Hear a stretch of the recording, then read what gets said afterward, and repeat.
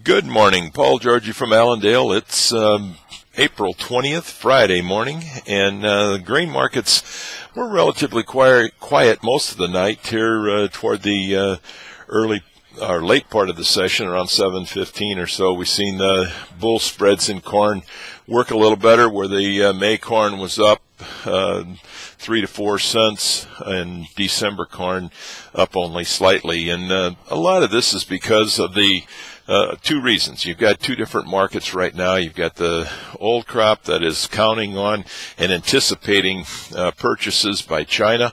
We're waiting for the 8 o'clock time frame to come around here this morning and to see if the USDA is announcing any additional sales to China. So that's affecting the old crop.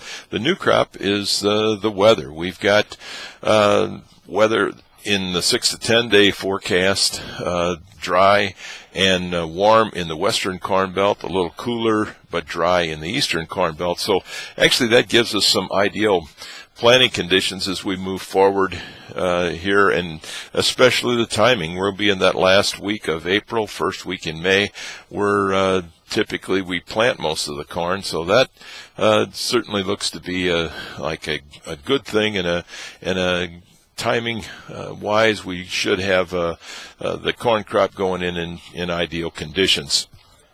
The outside markets also providing some support here this morning. We've got the dollar that kind of reversed overnight. It was stronger. Now we're sitting at about 15 to 20 lower. You've got crude oil stronger here as we speak.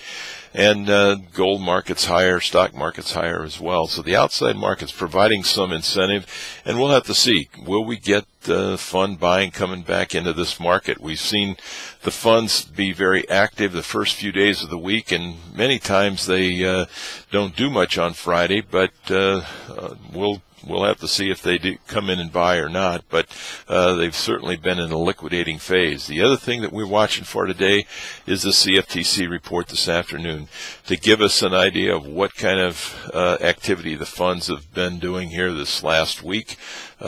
We'd have to anticipate that they continue to liquidate their commodity holdings as commodities were lower for several days this week. So those are the things that we're looking forward to here today.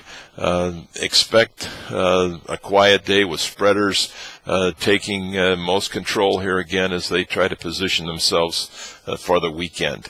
In the livestock trade, we had cash cattle trade in the south pretty much at steady to 50 higher this week.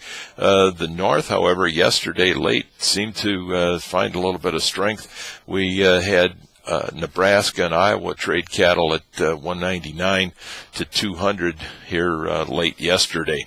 Cutout values were stronger again in the cattle, putting choice up 132, select up 87, and pork complex, we had pork cutout values there up 93 yesterday. So not a convincing story yet that the futures have bottomed from a seasonal basis, but we're looking for some seasonal lows to be made in here in the livestock complex, and with the heavy fund activity that we've seen over the last few days. If we could get a strong close going into the weekend, we think there would be a much better chance of confirming this seasonal low, and look for some strengthening prices here over the next several months. So that's what we're looking for.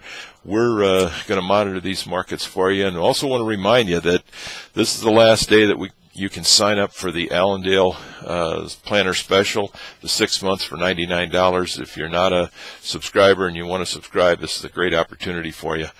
We wish everybody a very successful trading day, a safe weekend, and we'll talk to you on Monday morning. Thank you.